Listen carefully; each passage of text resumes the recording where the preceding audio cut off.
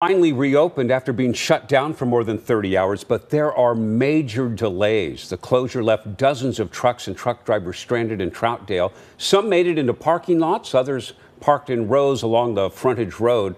Joe Johanning is a truck driver from Oklahoma. He was on his way to Nebraska when he had to stop in Troutdale last Thursday when wintry conditions first moved in.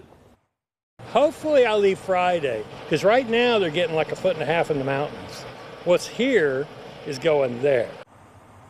Yeah, at last update, chains are required on I-84 between milepost 37 to milepost 63. That's from Bridal Veil to Hood River.